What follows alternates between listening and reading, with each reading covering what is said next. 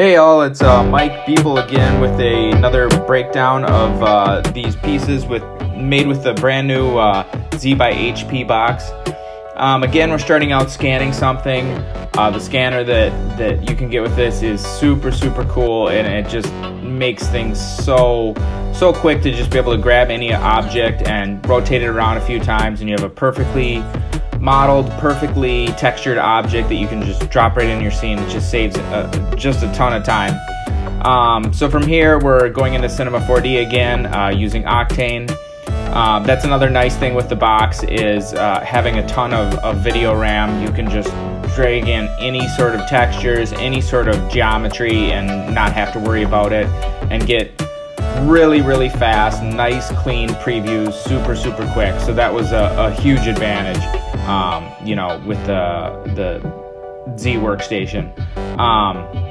So yeah, from here I'm just sort of placing elements around the scene, trying to dial in different you know, composition, trying out things.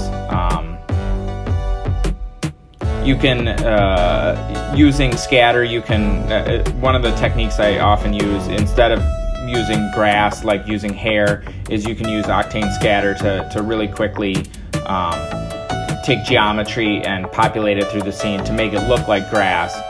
It's just a quicker way, and it gives you a lot more flexibility. So from here, I'm adding a bit of atmosphere to the scene, and just sort of moving things around, trying to figure out, you know, kind of what this sort of landscape looks like. Then here I'm taking and simulating out these sort of like ball sphere clusters to put in the scene, to give it another sort of more alien feel to it. Then from here we take things into Photoshop and do some sort of compositing. I usually replace the sky in Photoshop to dial in the exact look that I want. And then we've got Topaz Labs here, another plugin that just gives it kind of a dreamy, more sort of painterly look. And that's about it. Thanks.